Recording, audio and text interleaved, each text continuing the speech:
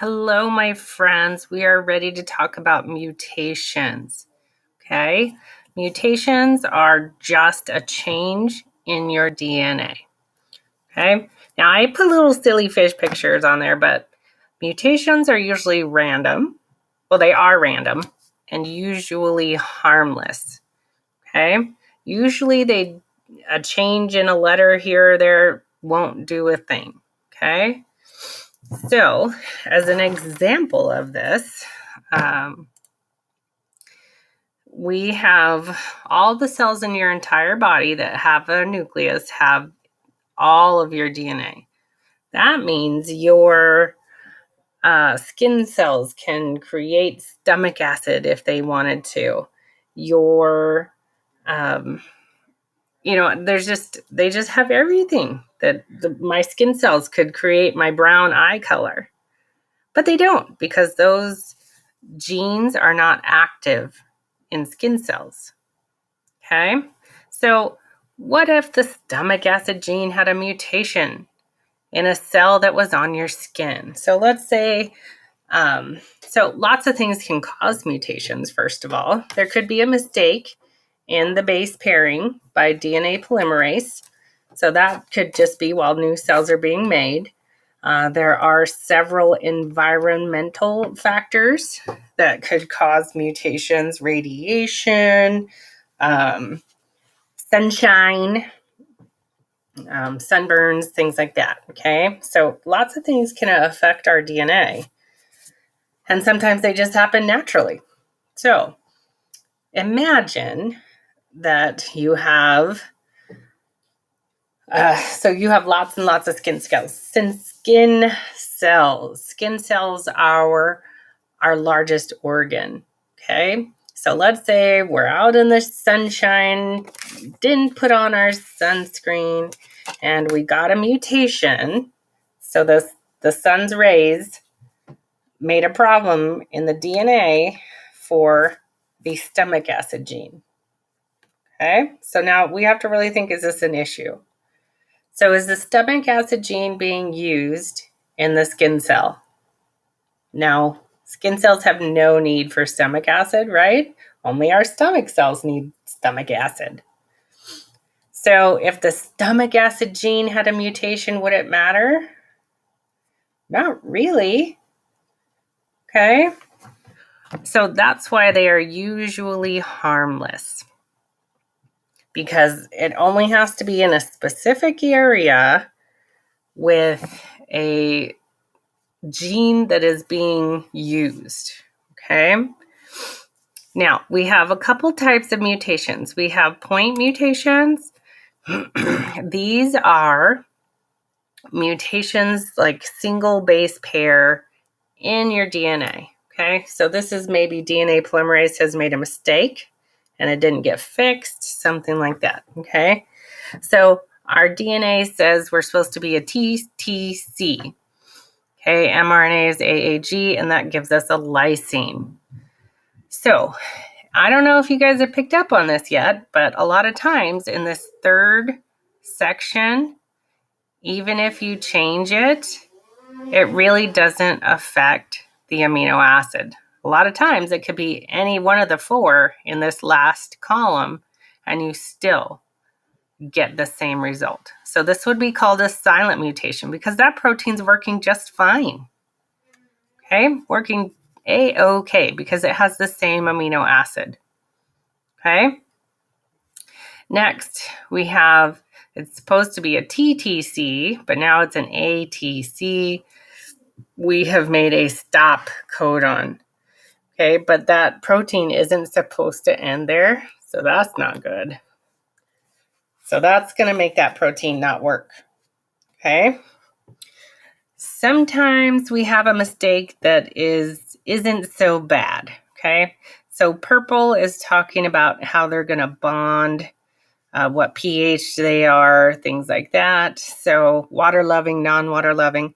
So even though this is supposed to be a T, we end up with a G, and we end up with a different amino acid.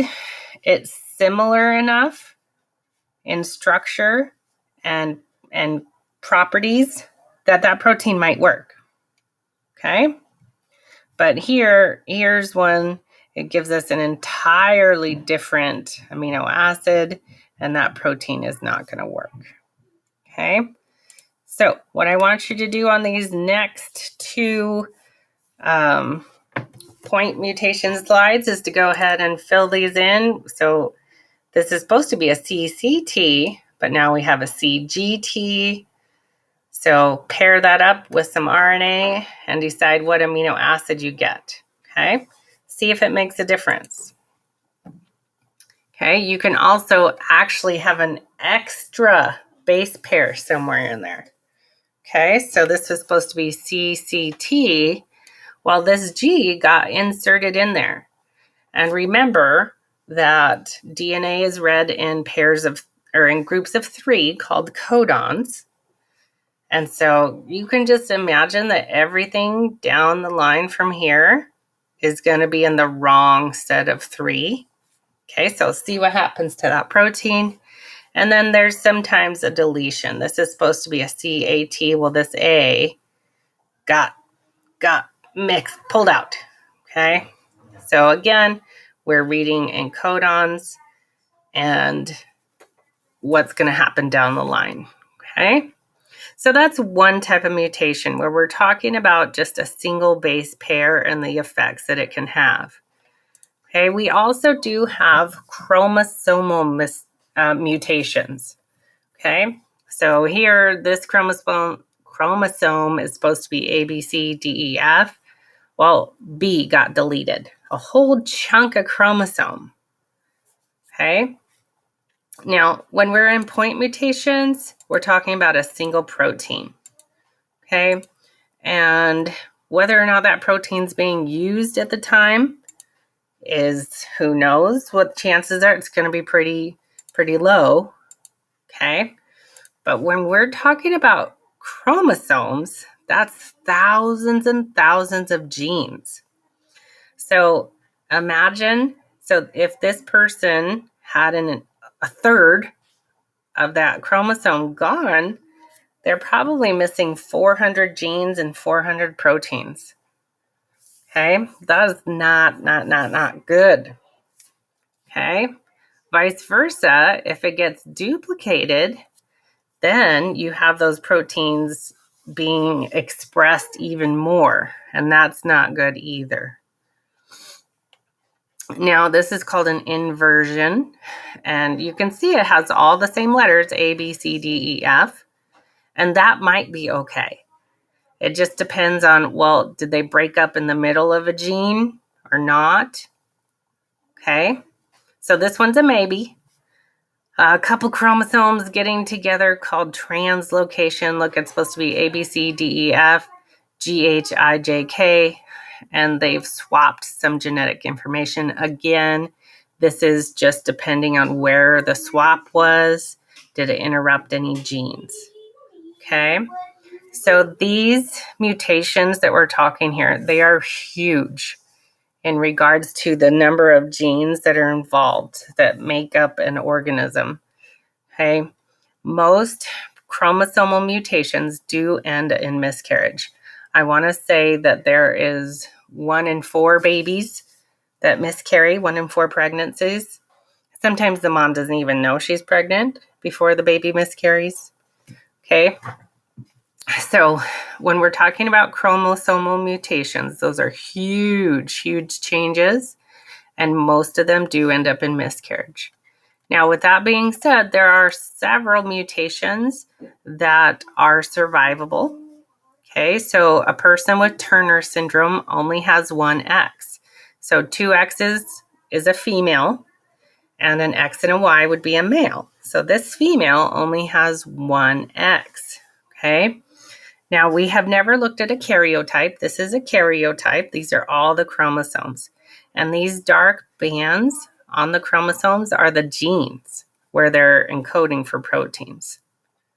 Okay, so there are several mutations that you can look.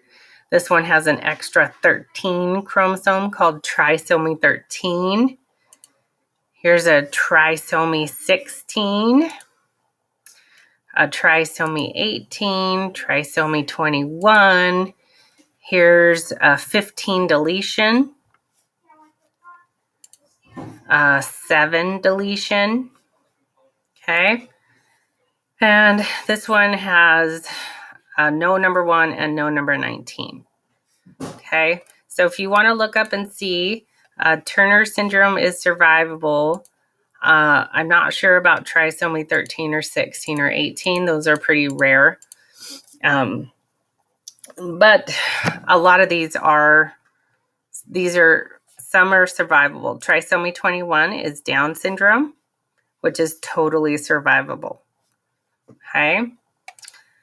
So if you have any questions, go ahead and email me or send me, ask me somehow. But these are how mutations work. And I want you to go ahead and figure out on slides 4 and 5 how bad these point mutations would be, if you think the protein would still work or not. Okay, my friends, have a good day, be good people, and make good choices.